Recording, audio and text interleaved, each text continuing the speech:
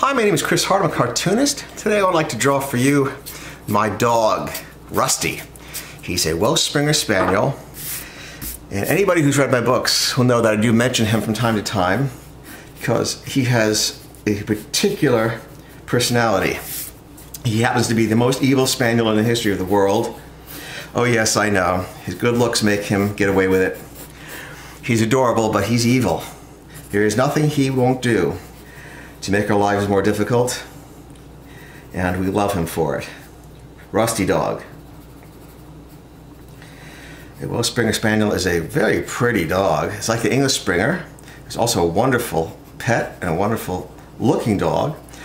The Welsh is slightly smaller, with a robust chest, and it's got an orangey sort of tan coat with white rather than the dark chocolate brown of the English Springer.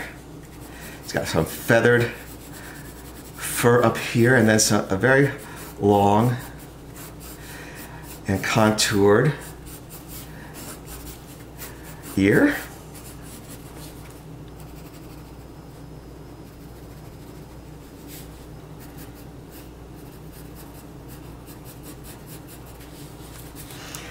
I'm going to thin that out just a little bit. Define that for you a little better.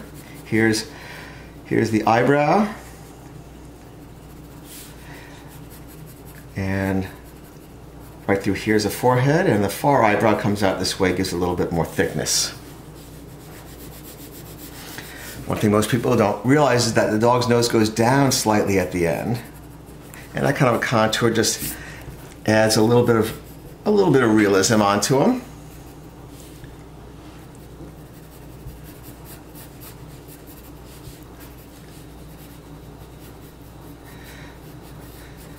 Now, Rusty dog has his tongue out usually. Like, I didn't mean it. I really didn't mean it. I know, Rusty. I know you didn't. And the carpet looks better that way.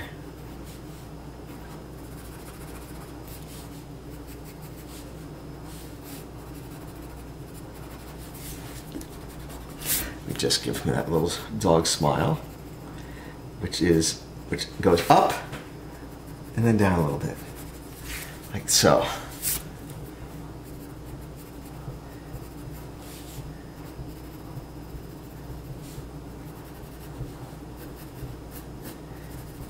These are called the flues right here, and it's a split lip,